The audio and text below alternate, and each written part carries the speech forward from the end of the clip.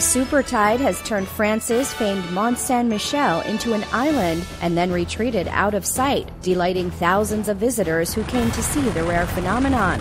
The so-called tide of the century actually happens every 18 years. Although the tide rushes in and out along the whole northern French coast, it's especially dramatic at the UNESCO World Heritage Site, which is normally linked to the mainland only by a narrow causeway at high tide. The high tide, said to rise at the pace of a horse's gallop, turned the Mont briefly into an island Saturday, while the day's low tide allowed people to walk on the expansive flat seabed. A Tidal specialist told France 24 that the surge was a few inches short of expectations.